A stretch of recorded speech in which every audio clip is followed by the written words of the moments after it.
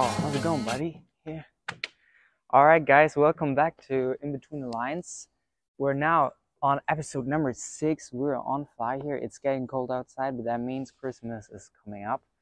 Hope you guys are ready for that. In this episode, we're gonna have special guest Mrs. Westone. We're gonna have a new game we're gonna introduce to you, so stay tuned to that. Make yourself comfortable. Enjoy this episode.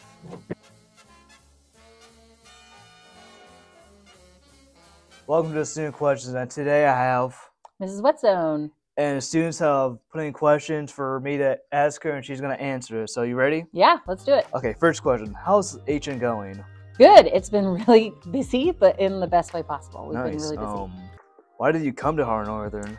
Actually, I came to Hardin Northern for a couple of reasons. One of the reasons is because we live in Waynesfield, and I was driving an hour to work, and it cut my drive time into about half.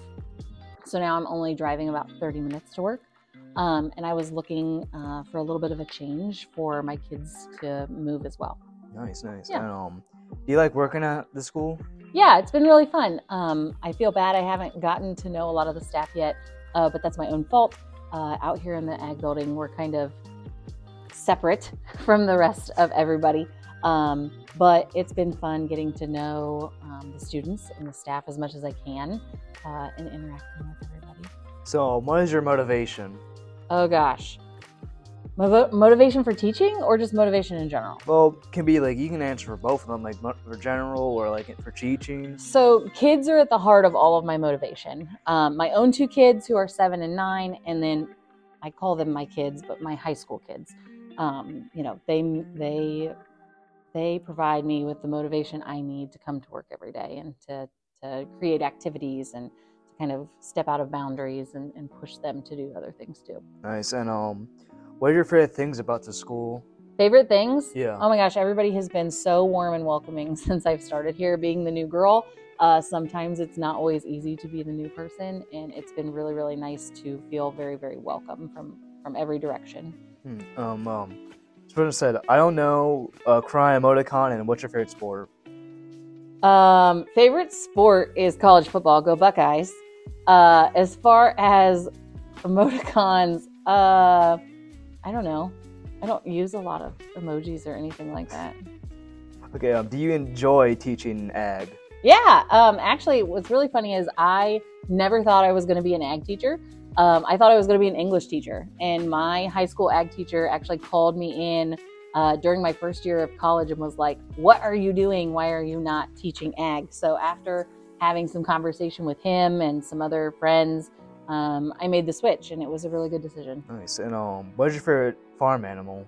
Oh, definitely pigs. My kids show livestock. They show livestock all around the country. So we have 6 show pigs in our barn right now that we get to take all over the place. What's your favorite food or your favorite food combination? Ooh, that's really tough. Favorite food is my great-grandmother's peach pie recipe. Nobody has been able to replicate it, but she left it to me when she passed away. Nice. And so that is kind of one that I hold in my pocket. Food combination, I'm a meat and potatoes kind of girl. I'm a farm girl. So, anything, a good steak and a baked potato works for me. And have you played the new season of Fortnite? Nope. I have never played Fortnite in my life. I haven't played a game in like 5 years. And do you know who the Mystery Man is? No. Who's that? I don't know. I don't know. Who could that be? Will they ever be unrevealed or whatever? I don't know. How do you feel the FFA potluck went? Really good. There was a really good turnout. We had the majority of our members there. It was nice to kind of just sit and enjoy everybody's company around a good meal. Nice. And yeah. What movie character would you say you are similar to? Oh man, that's really tough. Movie character? Yeah. Oh my gosh, I've never been asked this question before.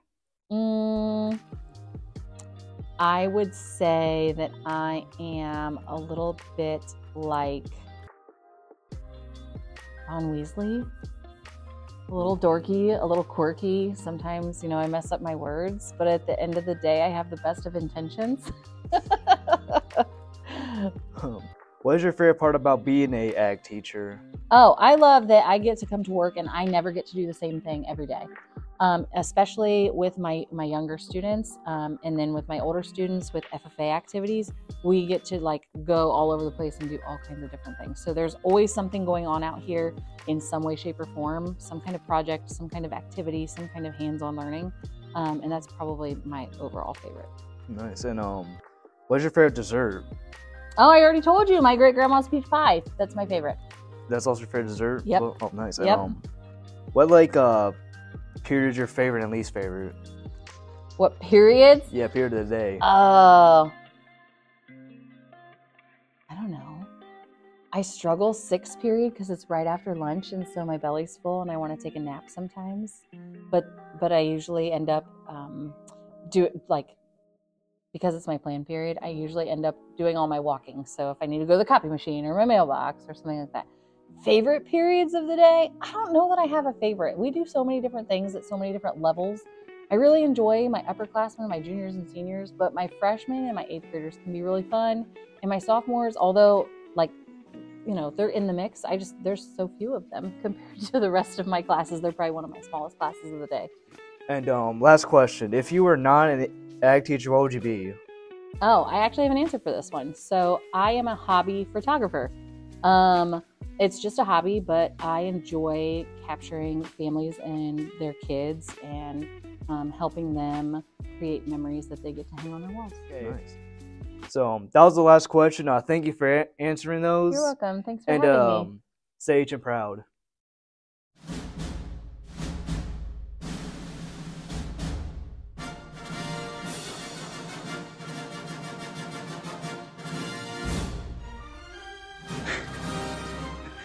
All right, guys, welcome back. I'm here with Andrew and Noam. all right, we're gonna introduce you to a new show we get planned, and we have HN and food, and we're gonna ask you in 1 minute some questions about each category, and you got 1 minute time and see how much question you can answer. So we're gonna make a schnick schnack schnuck, scissors.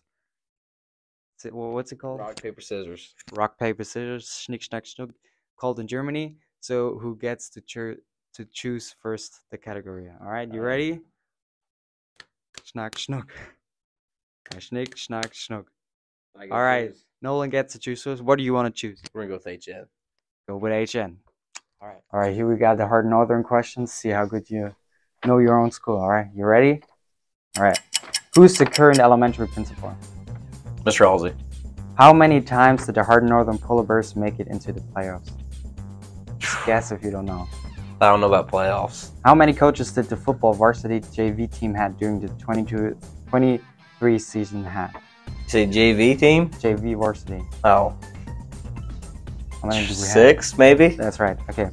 Name one number of the jerseys which hangs in the Hardin Northern varsity gym. 5. Right.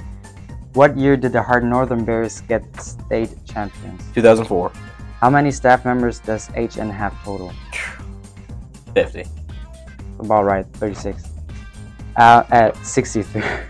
How many of the staff members also graduated themselves at HN? We're gonna go with 15. 20, but I'll give you that point. Name the 4 grit houses.